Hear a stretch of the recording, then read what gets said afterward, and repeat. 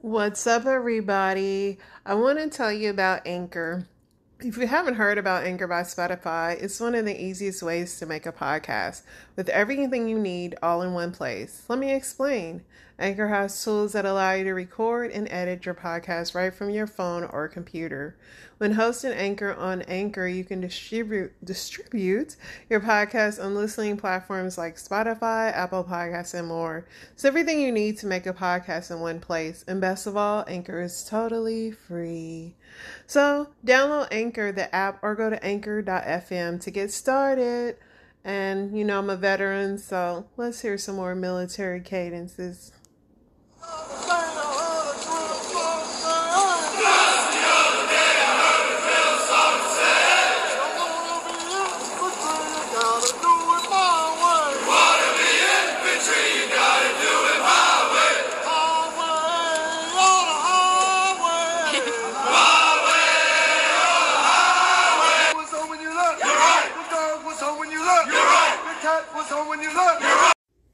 What's up, family?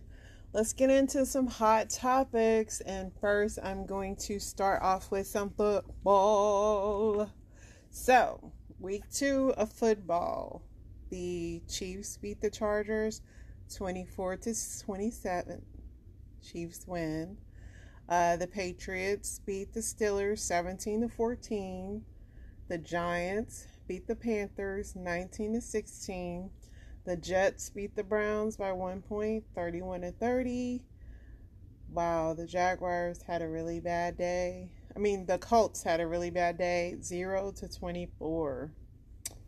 The Dolphins beat the Ravens 42-38. The Buccaneers beat the Saints 20-10.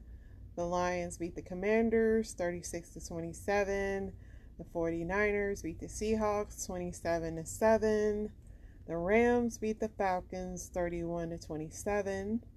The Cardinals beat the Raiders 29-23.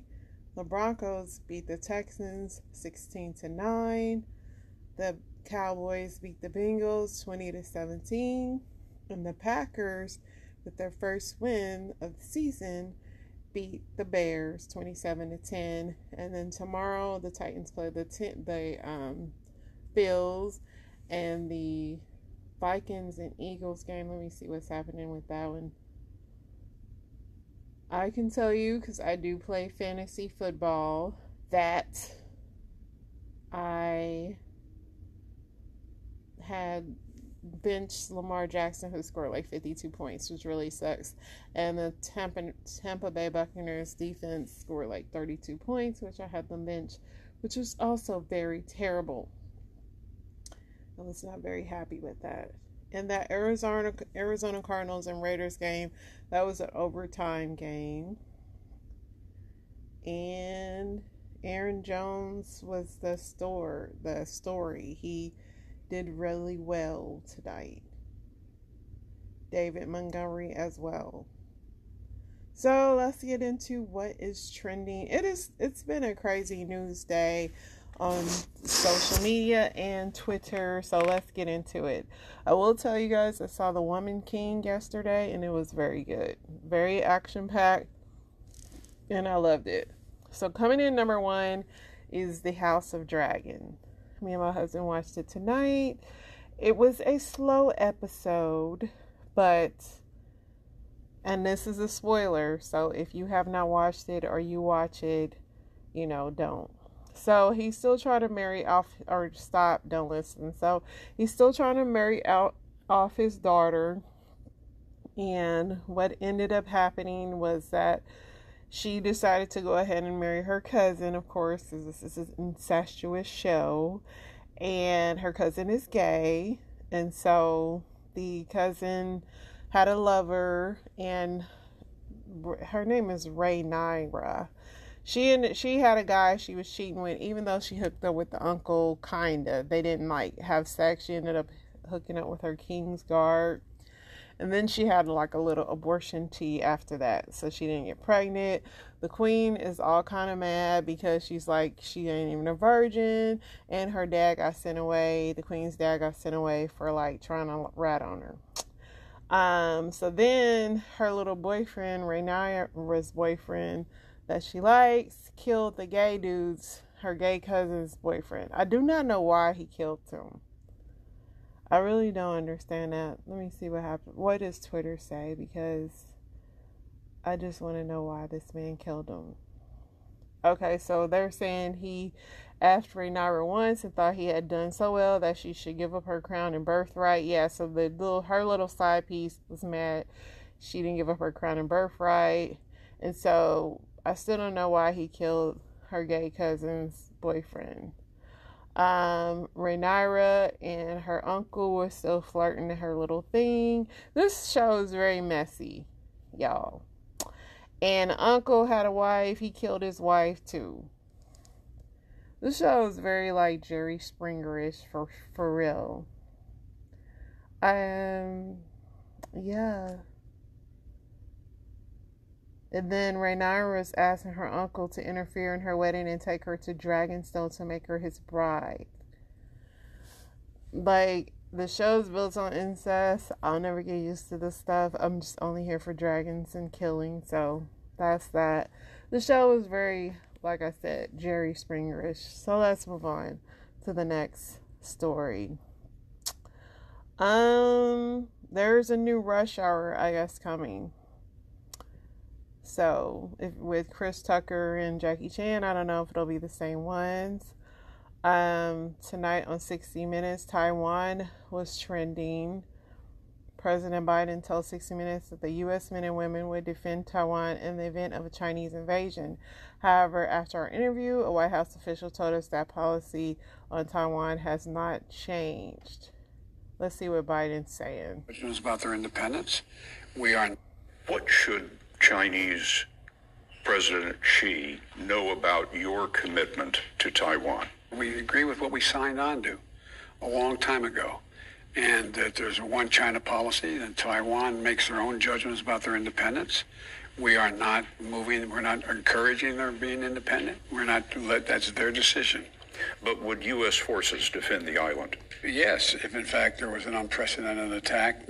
After our interview, a White House official told us U.S. policy has not changed.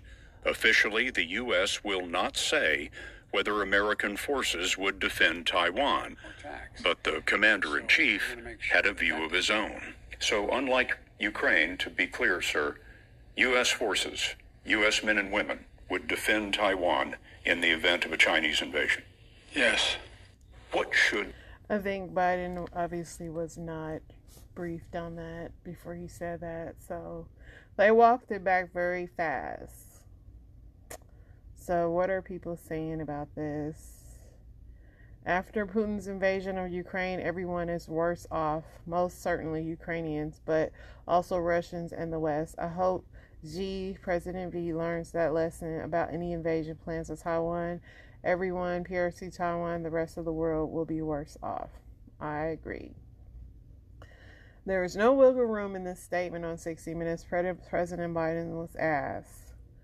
Yeah, Biden has to be a little careful about that because, yeah, we already know that China, they own a lot of stuff here. So, yeah, he's gonna get. That'll be a thing with, I'm sure, people alluding to his age and everything like that. But, yeah, I don't know if he was in that. But in other news, in Taiwan, a 7.2 magnitude earthquake struck Taiwan. And if you're a conspiracy theorist, you might think that was man-made by China. Just saying, allegedly, in the conspiracy world. All right, if you are into reality shows, Married to Medicine aired tonight. There was more little fighting amongst the doctors, and Anila's house got burglarized. Sister Wives, I have not watched this show in so long. I couldn't even believe it's still on air. But Christine wants to leave the state and leave Cody. And yeah, I haven't watched this show since he married Robin, but yeah, people still are invested in this. Puerto Rico, Hurricane Fiona has made landfall in Puerto Rico. So it is just a category 1 for right now. For some reason, Amber Alert is trending. In Oregon, it says people are complaining about Amber Alert for a missing child in Oregon. I guess they don't like Amber Alerts for some reason.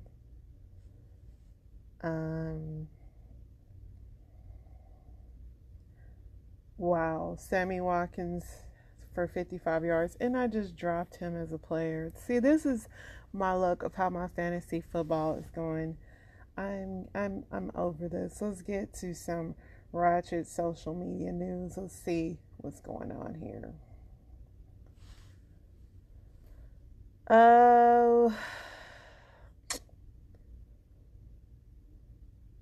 Let's see here. So this is a debate. When my male friends get into a relationship, I really alter the friendship dynamic. I do it because I love and respect my friend and respect their partner too. I hate to be the friend that makes this lady feel weird and or secure for no reason.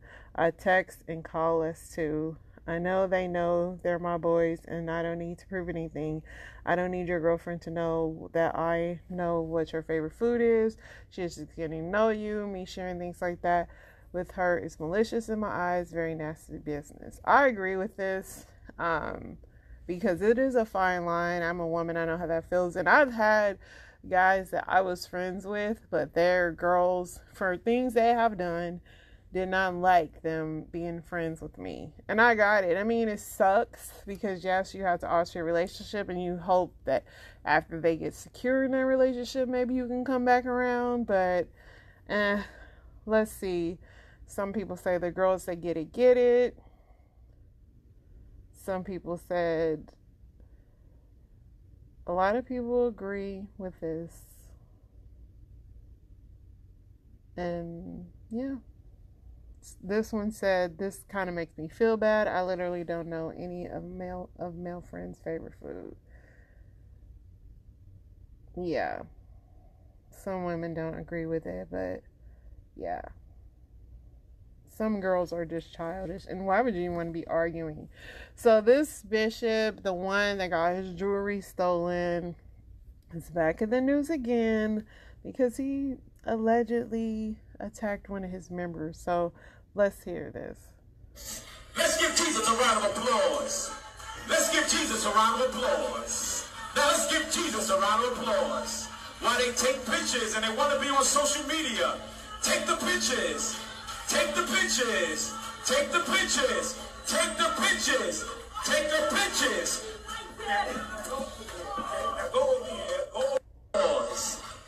So he literally got arrested for pretty much manhandling one of his members, and it's on all over social media. Let's get into what he said. Arrested me. Not only did they arrest me, but when they put me in the police car, they injured my wrist. However, when they got me to the precinct, they put me in a cell, and then after an hour or so, the higher ups, once they found out who was there,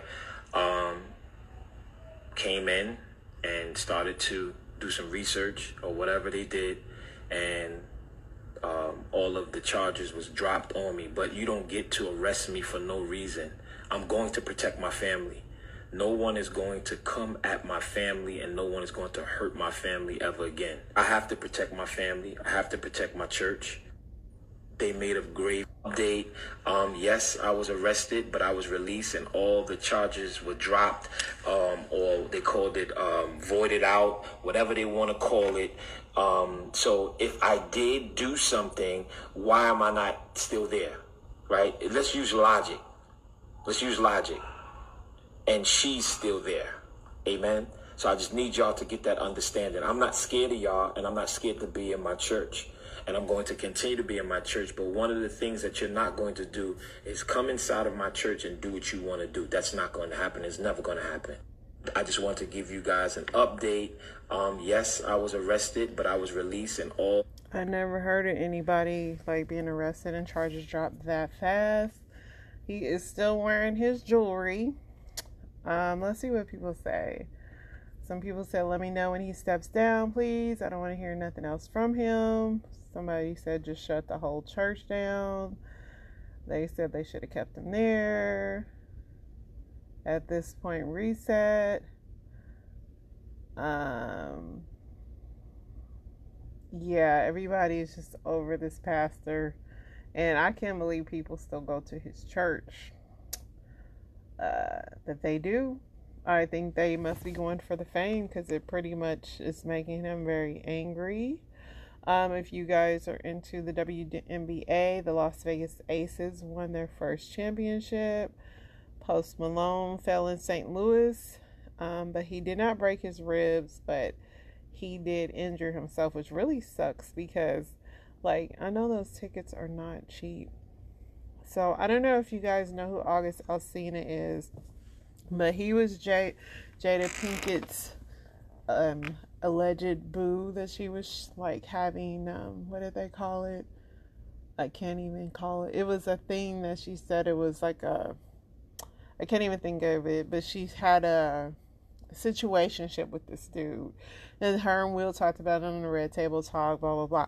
Well, August Alsina got into it with Tory Lanez, and Tory Lanez is allegedly the guy that shot the rapper Meg Thee Stallion in the foot. So August Alsina, this is what he says, that he was attacked by a leprechaun, which I thought was pretty funny. I'm going to read his story here.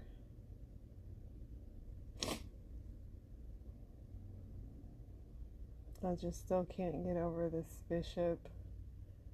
So he says, as I'm exiting the building after the show last night, a 4'11" size leprechaun ran down on me with 8 oversized security guards, whom I greeted each individually upon their walk up as they tried to press me. Whole time I'm one deep, no security. Tory continues to ask with a broken ego why I didn't dap him up. I go to tell him I was a fan of him and didn't understand him speaking on my business publicly in the past because I don't know him or ever met him until last night. So when he spoke, it caught me off guard because of his past actions. I assumed he didn't like me, that's all. Not to mention, with my history of health and condition, just recently overcoming being paralyzed, my doctor directed me not to compromise my health while out on the road and shake as less hands as possible due to corona and monkeypox. Never any disrespectful words were exchanged, so I was a bit confused as to how he turned himself up with anger after hitting a blunt laced with cocaine. Obviously, I heard the fizzle, and he snuck me when I turned my head to move to the side amongst all his angsty moving and to keep an eye on the endless dudes that was with him surrounding me, which was security and somebody with a gun tucked, whom he proceeded to run behind and hide and run back to the building. There was never a fight, simply an assault. Dude has no real friends and is on a crash out mission. With that said, I was going to keep it G and not come to the net, but you moving with foul intent, feeding false lies to blogs to look for a moment, cause the moments ain't happening on stage for you. I will assist you in that gracefully. These people got a whole thing on camera. Put the footage out. I'd like to see it anyway. Let me go clean this blood off my face with some Encina Wellness. So not only is he got like a bloody face and everything, he's also promoting his skincare. Don't you just love like the era we live in where people just get beat up, promote their skincare? Like, it's completely the Twilight Zone. Down in Texas, Governor Abbott sends a bus of 50 migrants to Kamala Harris's home. This is according to ABC News. Texas Governor Greg Abbott sent a bus of 50 migrants to Kamala Harris's home. This comes only 2 days after the Republican government sent 2 buses to her Naval Observatory home. The migrants were mostly from Venezuela, and there was a newborn among the group. Abbott is just one Republican governor sending migrants to Democratic cities. They have described their action as a form of protest against the Biden administration's border policies. Many Republicans have applauded the move, arguing Biden administration should do more to secure the border. Yeah. Aretha Franklin's Respect tops Rolling Stone's 500 greatest list of all times. Second was Public Enemy, Fight the Power. 6 was Marvin Gaye's What's Going On. Missy Elliott's Get Your Freak On was 8. And Outkast's Hey Ya was 10. I mean, yes, put Aretha on top. I'm surprised Whitney was not in the top 10. Yeah, that is your news for tonight, people. We still live in a crazy world out here. If there is something interesting to talk about tomorrow, I will definitely be bringing it to you. But for now, you guys stay safe. F is for family, signing off, and this has been your evening news.